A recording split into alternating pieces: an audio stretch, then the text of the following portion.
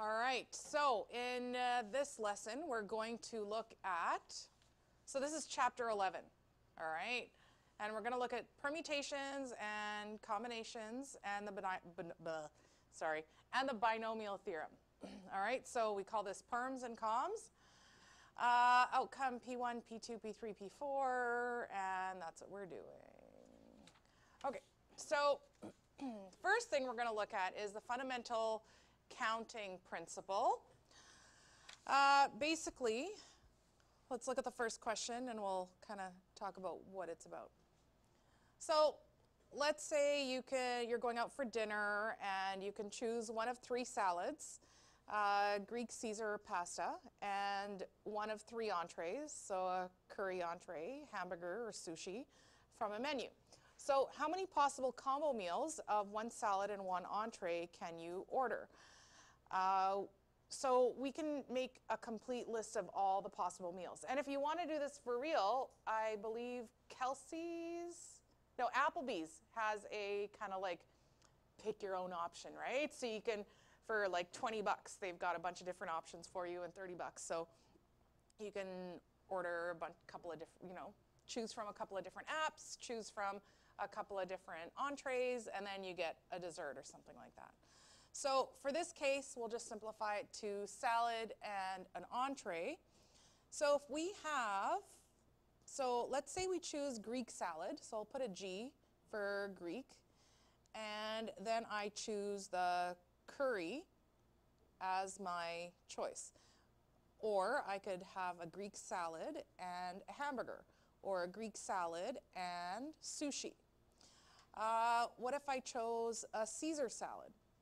So Caesar salad, I could choose either the curry, I could choose the Caesar, or with that I can choose the hamburger. And if I choose the Caesar, I can also choose the sushi. Caesar salad. Now I could also, if I chose a pasta salad, I never really understood why a pasta salad is a salad, because it's got no vegetables in it, really. It's all just pasta, right? I don't like pasta salad. I don't like pasta salad. Okay, but some people do. All right, so pasta salad, let's say we choose a curry, or we could choose a hamburger, or we could choose sushi. So how many different possibilities do we have here? Are there any other combination? Are there any other ways that I can organize what I'm going to order? Are the other possibilities? No, right? So there's 9 possible meals that we could choose, or that we could have. 9 different ways that we can arrange this. So this would be a pain if we had to do this, right? And if we were given 25 options for salad and 13 options for an entree. So it could get really too much work all of a sudden. And what if we threw in dessert as an option? So we have a better way to figure out how many different possibilities there are. This is what's known as the fundamental counting principle. All right, so if one task can be performed in A different ways, and another task can be in B different ways, then both tasks can be performed in A times B ways. So, for example, if there's 7 possible salads, 9 possible entrees, and 5 possible desserts, we simply can multiply all of those together and get that there's 315 possible meals. So it would take a long time to name all 315 meals, right? So that's a little impractical. So let's try it with this. So we've got license plates. So how many possible license plates are possible in Manitoba? So we have 6 spots that we fill in. The first 3 are letters, and the last 3 are digits, right? So it's okay to have a license plate that's like A, A and 1, 1, 1. So repetitions are allowed, right? So how many different choices do we have for this first spot? How many letters in the alphabet? 26. How many, so I have the same thing here, right? And 26 here. Now how many digits can we choose from? 10. So 10, you've got 0, 1, 2, 3, 4, 5, 6, 7, 8, 9. So that's 10. So we have 10 different choices for that here. So if we multiply that all together, what do we end up getting? 7,175,760,0. So that's 17,576,000. Okay. How many possible phone numbers? All right. So how many ways can a store manager hire for 3 positions given 12 candidates?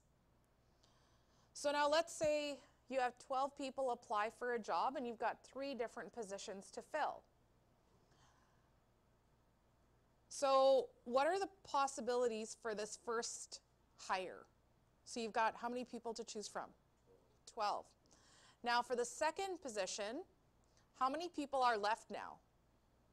You've already hired one of them here, right? So we've got 11 left.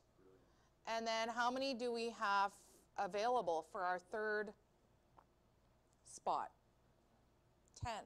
Why is there 10 here? Because? Somebody already took the second one. Yeah. So you've already got 2 positions filled, so you've got 10 candidates left. All right. 1,320. Right. Okay.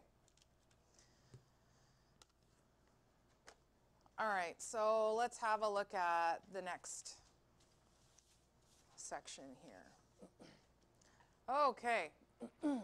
This is what I spend the most time in the morning thinking of what to do. I think a lot of us do. So how many outfits can you order if you have 4 choices of pants, 5 shirts, and 6 pairs of socks? So for me, it's usually like, what am I wearing in the morning, right? Kind of stick to the same types of outfits generally, right? Okay, whatever, I'll stop. So how many different pants do we have? We have 4. How many different shirts do we have? 5. And how many different socks do we have? 6. So multiply, oh, you guys can't even see that. Sorry. That's all good. All right, so you've got 4 different pants, 5 shirts, and 6 socks. So how many different ways can you arrange these? Multiply these together and you get 120. Okay. And then finally, for this fundamental counting principle, how many 3-digit numbers can you make using the digits 1, 2, 3, 4, and 5 if repetition is allowed? So when we say repetition is allowed, then that means I could have a number like 1, 1, 1, okay? So I could have something like 1, 1, 1 or 1, 1, 2, for instance, okay? So how many different numbers do I have to choose from for this first? So I've got 5 and then 5 to choose from and then 5 to choose from. So if I multiply all those together, I get 125 different arrangements. Okay, so now if repetition is not allowed, so that means that each of these digits have to be different. So I cannot have 1, 1, 1 or 1, 1, 2, but I could have something like 5, 3, 2 or 4, 3, 1. But these digits cannot repeat. They have to be different. So how many do I have to choose from for this first digit? 5. Okay, because it could either be 1, 2, 3, 4, 5. Now if I've used one of them, how many do I have left to choose from for the second spot? 4. And then how many left for this third spot? 3. Okay? And the order in here doesn't matter, right? So if I were to write the 5 and the 4 and the 3 here, I'm still going to come out with 60 different arrangements if repetition is not allowed. Okay? So that's it for the fundamental counting principle. Let's have a look